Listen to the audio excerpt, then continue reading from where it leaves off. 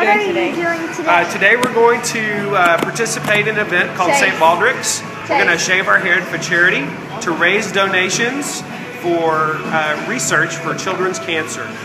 What are you doing today? We are shaving our heads for St. Baldricks. It's a children's cancer charity.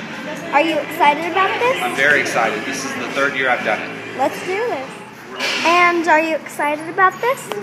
Yes, I am. I've done this. This is my 7th one that I've done. I'm doing it in honor of my buddy Kelly's son, John, who died of neuroblastoma. Well, let's go. Awesome. We are headed to St. Baldricks, and we're riding in the fire engine. I feel sorry for you people in the front row. It could be a little breezy up here, so make sure you don't have any food up front because it's How a you little doing?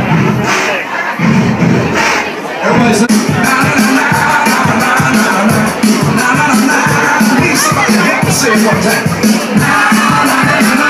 How are you doing? I'm doing good. I think it went really well up there. We had a lot of people come out, and it's always for a good cause, and I'll definitely do it again. It's amazing. Well, thanks for helping. Thank you. Shaved our head to try to help find a cure for kids' cancer. Did it because these kids, they're going through so much. We want to try to support them, raise some money, hopefully find a cure. I'm Chris Warren, shaved the head for St. Baldricks. Done it. I think this is my 6th or 7th year. A buddy of mine, Kelly Taggart, his son died of neuroblastoma, and that's what got me involved with it 7 years ago.